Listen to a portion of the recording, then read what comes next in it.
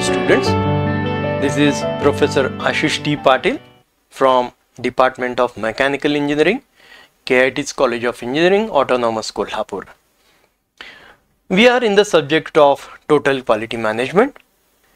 Last time in unit number 1, we have seen the basic concepts of Total Quality Management. Today in unit number 2, we will start with planning for quality. So let us start with today's topic. Now when we are discussing with quality, initially we will see the concept of quality policy statement. So what exactly it means?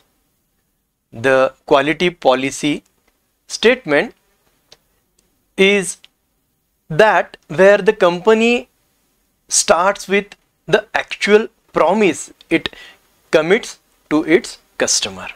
The promise to strive for consistent quality, the promise to strive for continuous improvement in the product or service which the company offers.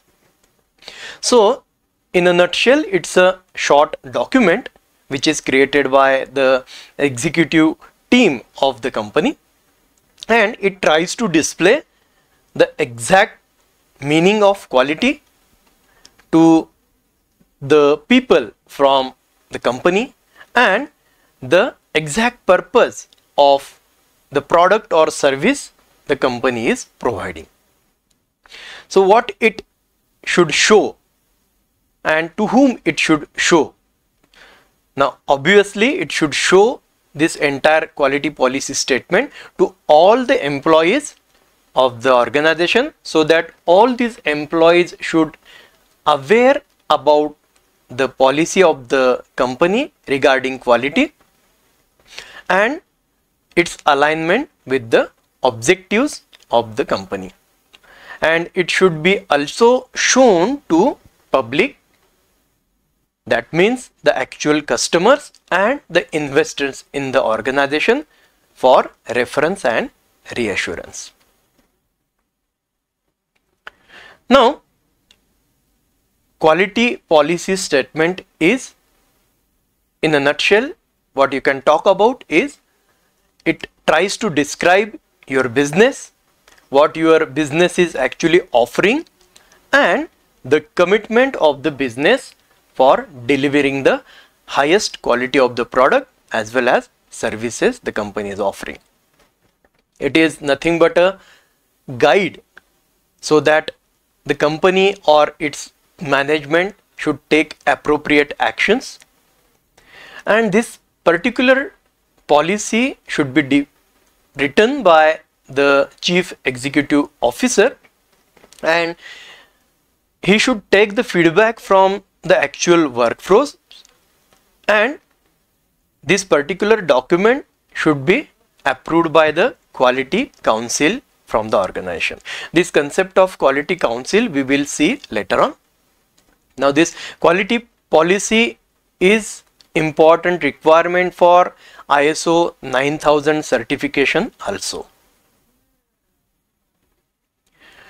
What are the various examples when we talk about quality policy statement? Now let us initially see a statement, quality policy statement by Reliance Industries Limited.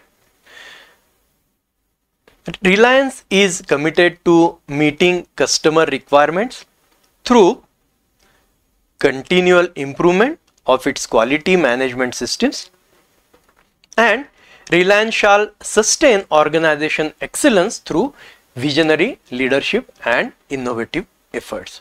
So from these two statements we understand that Reliance company is committed to its customer from the requirement point of view, whatever product or services requirement what customer is expecting, such products this company will deliver with greatest quality and with continuous improvement in its products as well as services based on customer expectations. Also, the company will try to maintain its excellence by giving visionary leadership, and they will try to continually develop their products or services with innovation. Next, we will see the quality policy statement of Parle Products. Now, Parle Products, you know, is basically a company which is in confectionery business. They are producing biscuits, then all the bakery related products.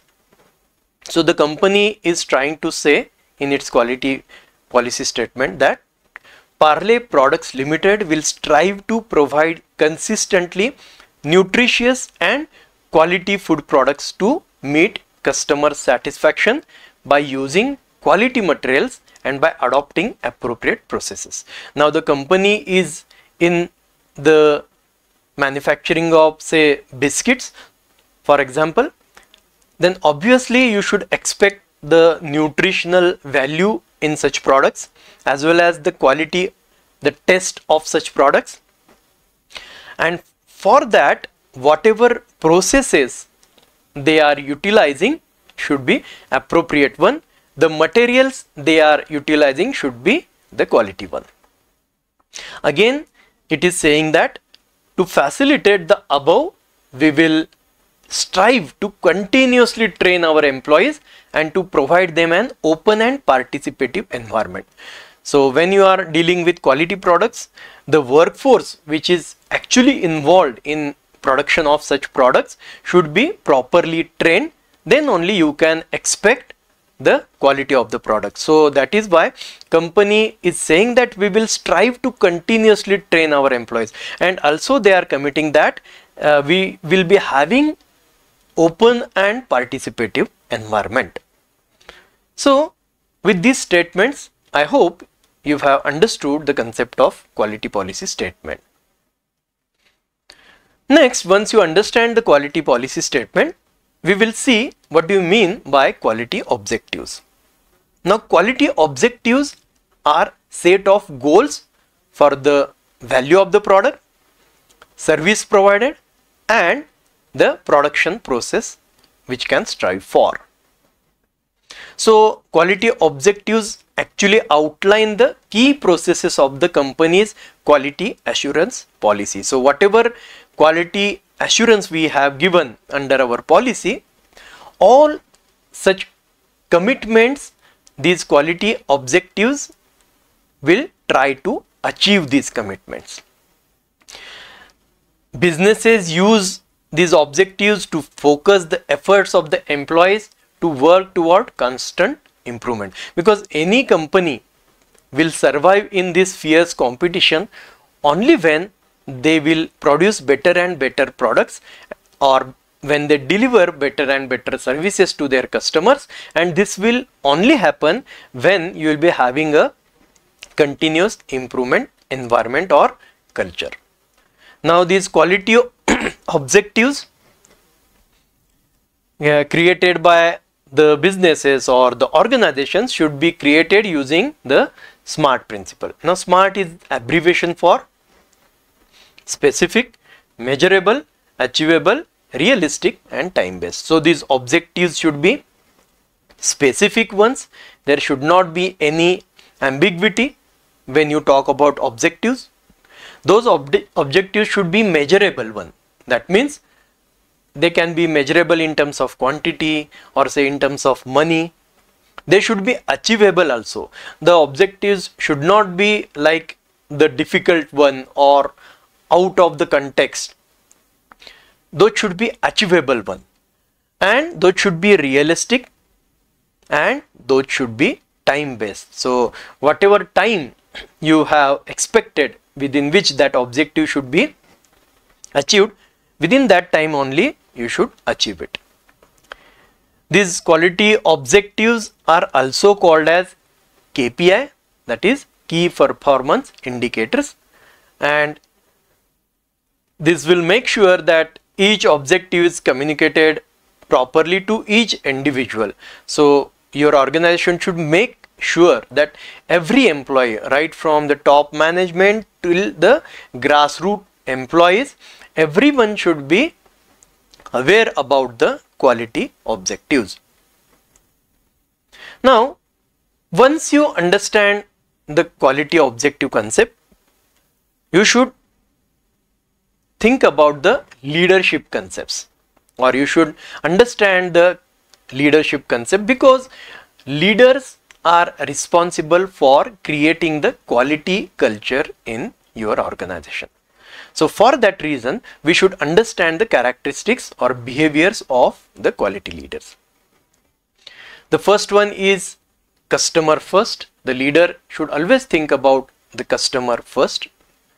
He or she should always value the people, though it may be from your organization or from, say, your supplier or from customers. You should always build the supplier partnership relations. Why it is required? Because when you consider your supplier as your partner, then that sense of belongingness will be developed in the mind of supplier, and they will work as if they are part of the organization. So therefore, building this supplier partnership is very important. You should always empower your people. The leader should always empower the people. He or she should always ask about the feedback from the people. He or she should always try to involve the people in various decision makings. Then only you can build a trustworthy environment. You should demonstrate the involvement also in your organizational groups or, say, department team members. The leader should always strive for excellence, whatever product or services you are providing. Then next quality a leader should have is he or she should try to explain and deploy policy every time. Rather, deploying the policy without explaining, it will create the ambiguity or chaos in the minds of the employee.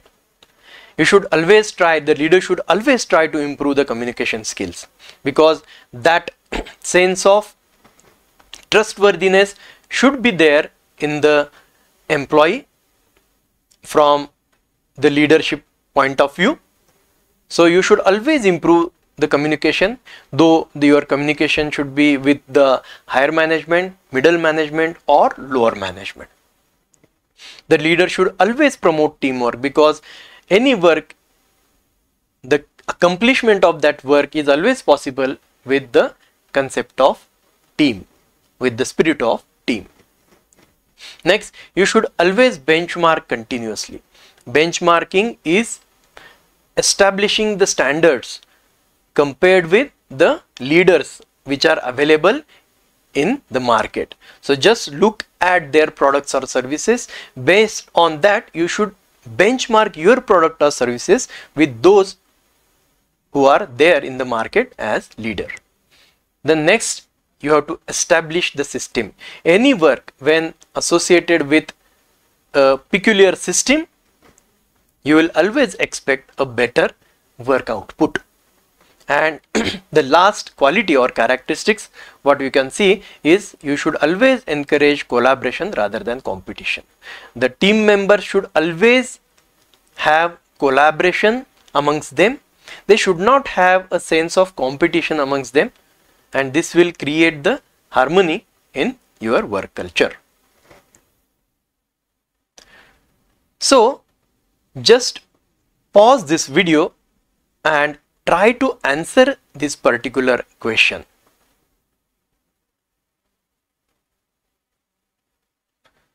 So I hope you have gone through this question and tried to answer this question. With this, we'll stop today. In our next session, we will see the various leadership styles which are required for achieving the quality and other leadership concepts. Thank you.